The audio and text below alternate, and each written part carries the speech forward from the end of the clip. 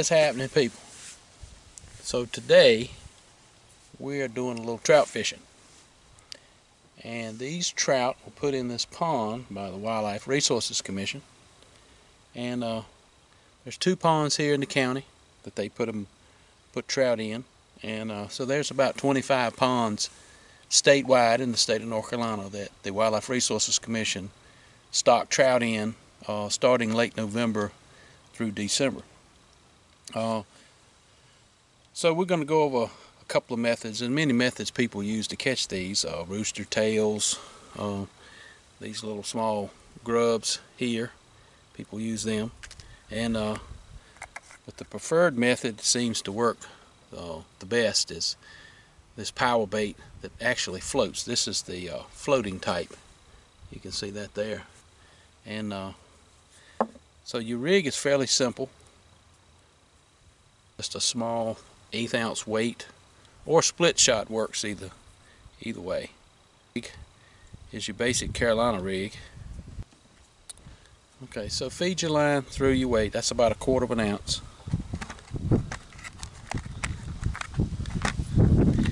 Then you will have a swivel. This is a little bit big, and about 24 to 30 inches of line, and a very small hook, and I'll show you the hooks in just a minute. Very simple rig. It's your basic Carolina rig, and I think on this reel I'm using about 6-pound test line, 6, 10-pound test line, whatever you have. The neat thing about this, you don't have to have any really specialized tackle. I have seen people using fly rods trying to catch these fish, and that is possible if you want to do that. I've seen people catch these trout on bait worms, under corks. So this is your basic rig. Your weight, your swivel, 24 to 36 inches of line, whichever you can handle, and a really small hook. Now we're going to take this power bait. We're going to roll it in a ball.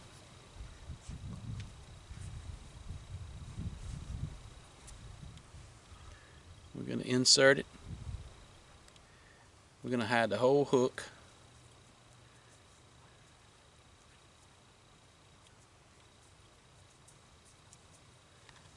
Basically, that's what you're going to end up with. And we're going to cast that out. So I've seen people use regular canned corn to catch these. So I have all these in different baits. I mean, I got pink. This is some type of orange. I have yellow, and now the hooks, I like these little mosquito hooks. I think this is a size 6. Yep, size 6. So there you go. They make a couple of different type of hooks that you can use. Number 6s. I think these are Aberdeen number 1 size hooks. Those work as well. And like I said, just a couple of small split shot, just enough weight that you can cast this out. And if you come fishing for these, if you go on the North Carolina Wildlife Resources Commission website, they will have a listing and the dates that they actually put these fish in the water. And it looks like Zach might have one over there now. You got him, Zach? All right. So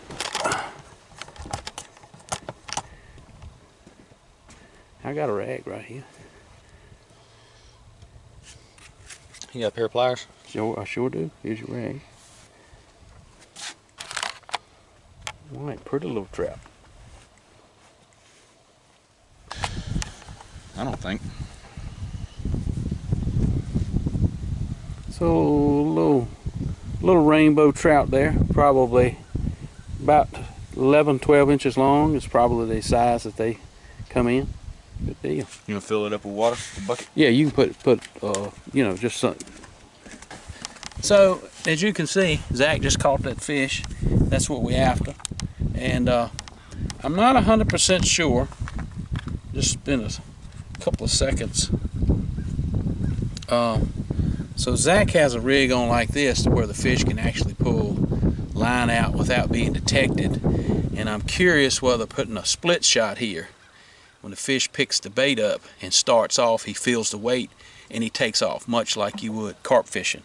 But anyway, hey, that's a good sign. We've been here maybe 10 minutes and we've already got a fish. And so looking forward to maybe catching some so we can carry them home and do a little cooking with them tonight.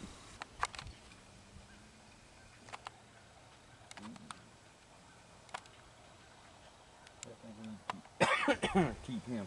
Yeah. This is Trout. Picture it? Yeah. I could just see you taking it off and it go boom, boom, boom. Good, Zach. Take your picture.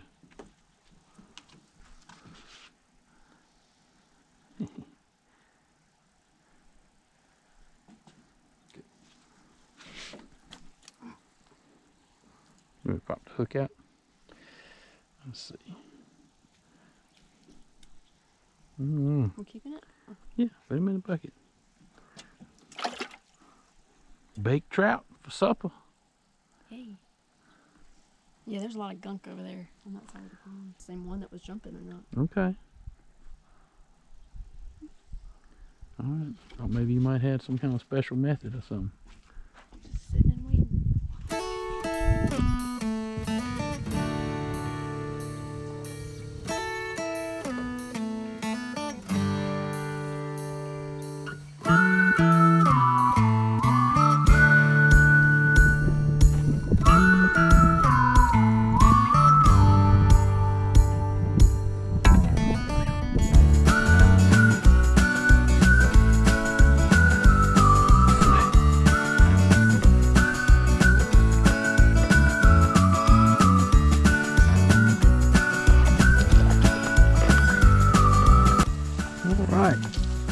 Hit the old Panther Martin.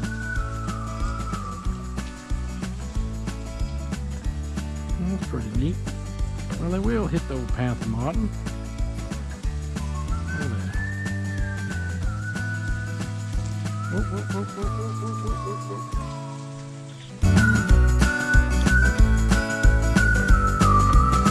Yeah. Panther Martin.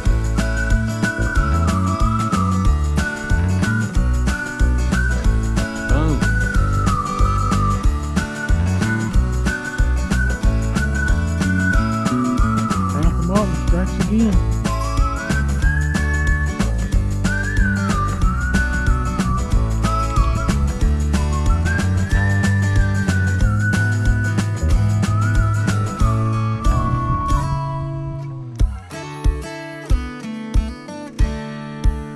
Oh yeah. Oh.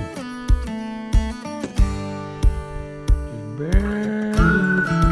barely had to do it. That's what I figured.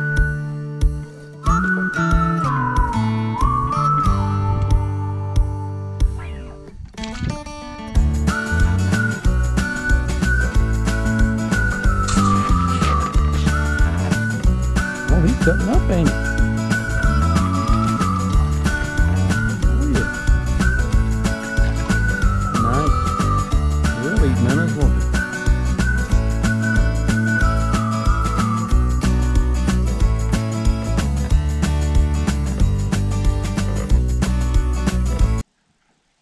You got your limit? No, throw them in that bucket. We're gonna bake some fish tonight. With a few trout, that's a couple of hours fishing. So we caught them on the power bait, we caught them on pink, and we caught them on the green. And I caught 2 on the Panther Martin today. That was surprising. So they will hit the Panther Martin. So boom. So I have my trout here, and we've got 5. So I've been thinking about the recipes. It has been a really long time since I cooked any trout. And so I really got 2 different recipes I want to try. So I'm going to cook 3 of these whole, and I'm going to fillet 2 of them. So I'll have 4 fillets that I'll season differently than the whole fish.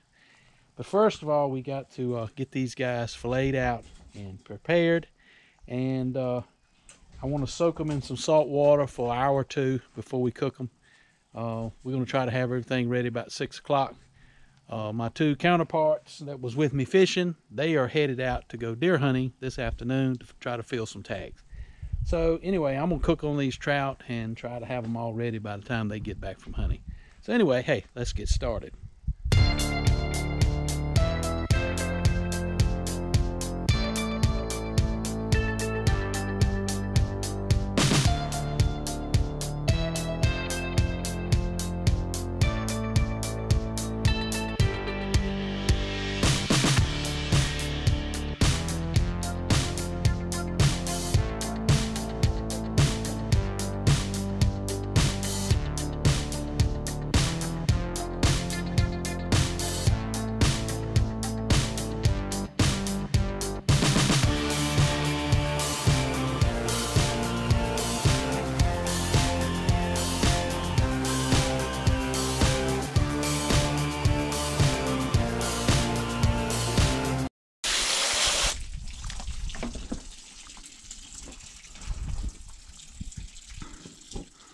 So these we're going to cut, we're going to do whole. So first of all, we want to come right here and cut this portion. Then we want to come right here, this anal hole. We want to cut shallow without cutting your hand. And like I said, so you want to, you're going to do them whole. You want to cook them whole. A gill plate right here. Not a gill plate, but a jaw plate. Just clip that right there. So that opens that up. That's kind of where its tongue is. And then you want to start right here. Next to this pectoral fin. I think that's what it's called. And just cut shallow. Take your time. You don't want to get in there too deep. And you don't want to get too aggressive and poke your own hand.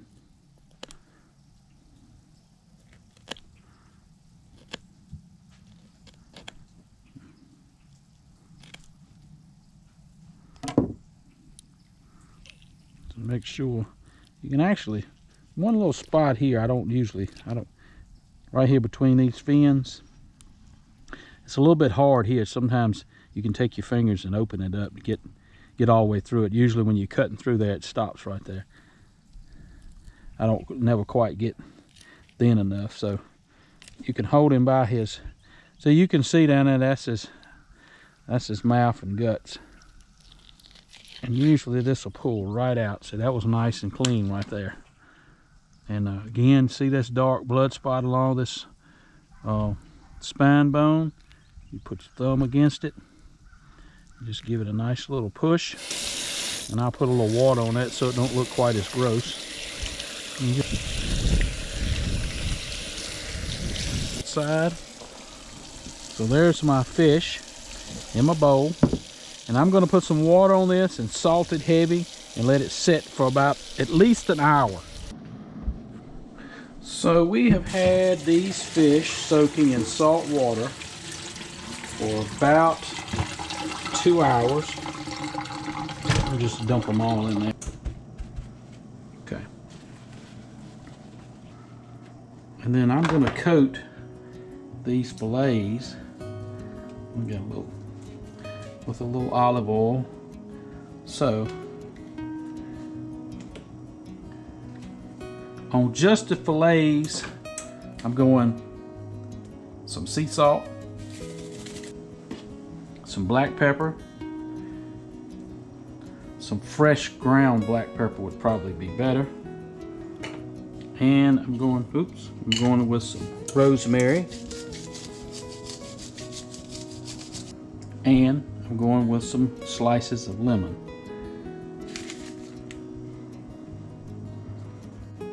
All of these fillets,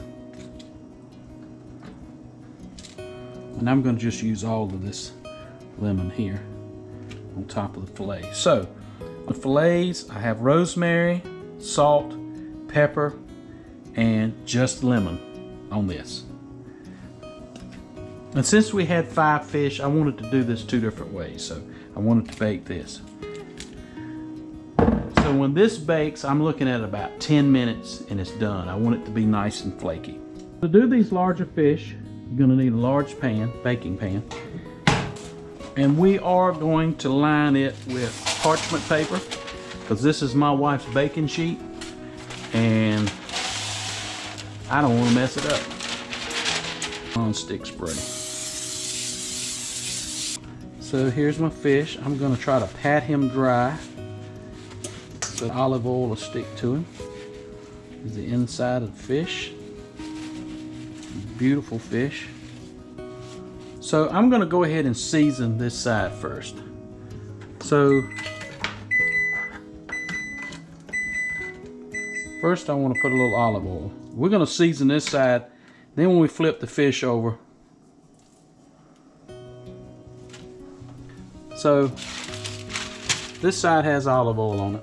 A little more olive oil on it. Then we'll do what I like to do is then I can do the inside and the other side. So we're going to put a little bit of garlic powder,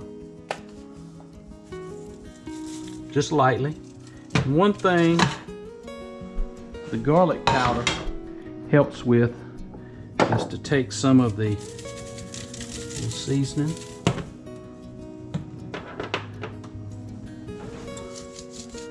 Rosemary on this side. And a little parsley. Get the top up.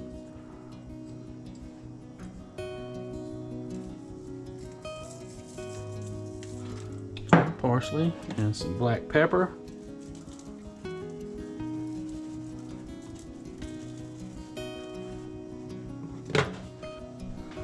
Now I'm going to roll this fish over, and I am going to do, matter of fact, let's do the inside first. I'm going to be very liberal with my olive oil on the inside. I don't know if I can quite do this or not. So, do the rosemary in my hand.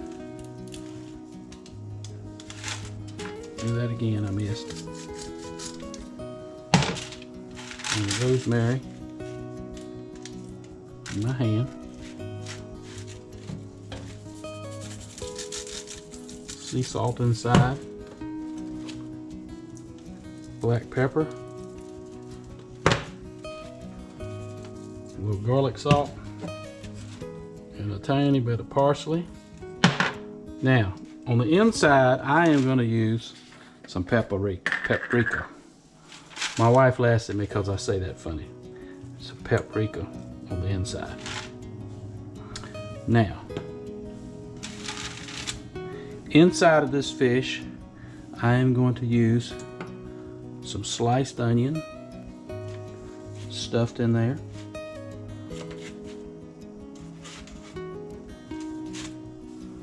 Another slice. I think I got plenty of onion.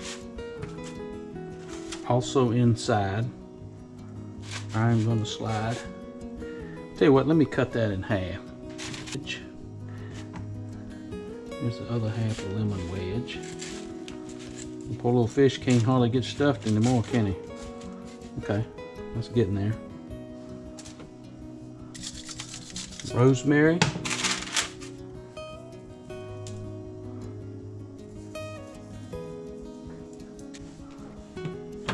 Black pepper on the outside.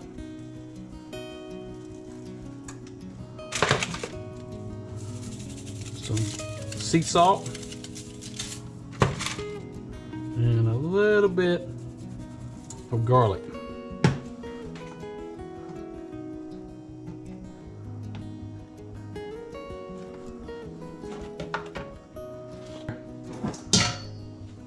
So both of these will go into the oven at the same time. So remember the fillets, they're much thinner, they don't have any bones. 10 minutes, done. These fish, 20 minutes, and I'm gonna set the timer on that. Here is the fillet. I'm gonna move that so we can see. And this looks very flaky. See that piece there? You want to be in this? So this is a taste test. Taste the lemon, rosemary, salt and pepper. That's very good. Very, very tasty. And cooked just right. Now, let me add, I did add about 5 extra minutes. So instead of 10 minutes, I cooked it about 15. All right, here we go. So, it'll look nice and tasty. So, we'll save that one. So let's try a little bit. The meat's nice and flaky, so I pull that skin off. Nice, nice.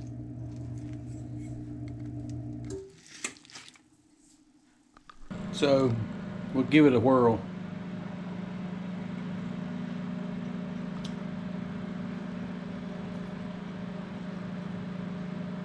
That's pretty good. I can taste the lemon in it. It tastes pretty good. Rosemary. That's pretty good. And I can't wait to get the steaks out of the oven and sit down and try this. Hey guys, I hope you enjoyed this recipe. Both of these are good. Like I said, it's been a long time since I cooked any trout. But these are good, nice and flaky, not overcooked. One other thing I want to add, I did cook these whole trout an extra 10 minutes. So I cooked them about 30 minutes instead of 20. Anyway, I think I like this better. So 30 minutes for these, about 15 to 20 minutes for these. Anyway, hey guys, you remember, it's a wildlife, and I'll see you in the field.